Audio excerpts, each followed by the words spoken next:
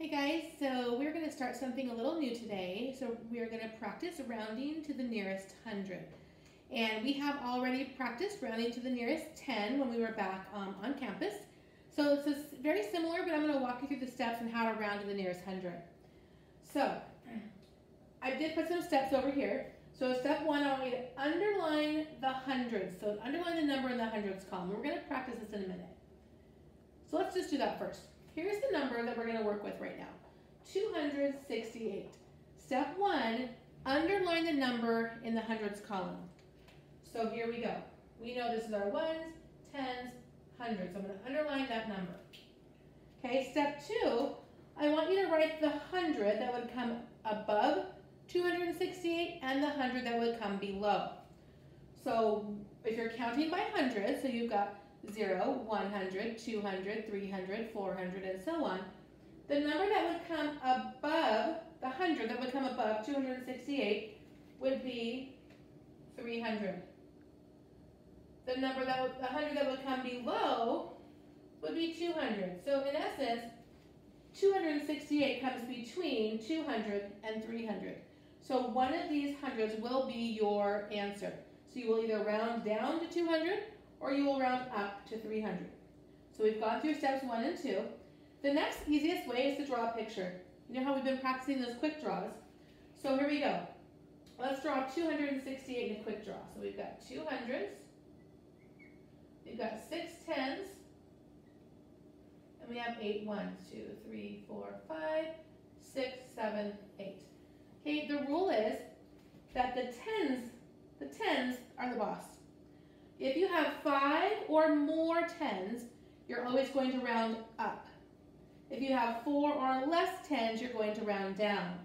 So you can look at the picture. You can clearly see we have 6 tens. 6 tens. So we know that's 5 or more. So we're going to round up to the bigger number. So we're going to go this way and round up to 300. Let's try another number. Let's try 443.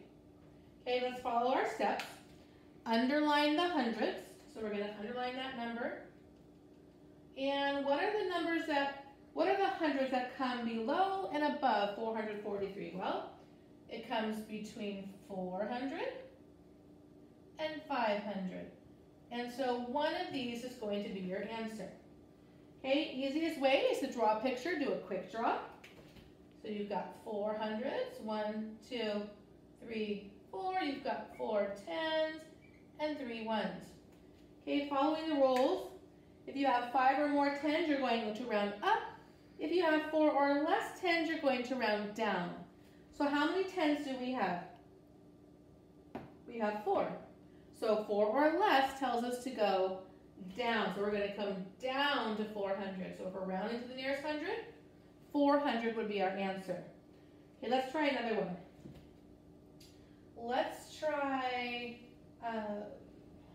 175.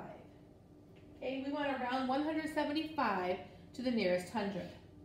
Let's follow our steps. Let's underline our hundreds. Here we go. Let's write our hundreds below and above. So we've got 100, and we have 200. Remember, one of these will be our answer. Draw your quick draw. So we're drawing 100, 1, 2, 3, 4, 5, 6, 7 tens, and 1, 2, 3, 4, 5 ones. We're really only concerned with the tens number. So we know we have 7 tens, so if we're looking at our picture, 7 tens. 5 or more tens, you're going to round up to the higher 100. 4 or less, you're going to round down to the lower 100. So, are we going to go up or are we going to round down? 7 tens, so we know 5 or more, you have to go up. So you will round up to 200. We're going to practice this all together on our Google Meet on Tuesday. So you'll get some more practice and question time then. But go ahead and watch this video a couple times if you need to kind of remind yourself of the steps, and take your time and just keep practicing.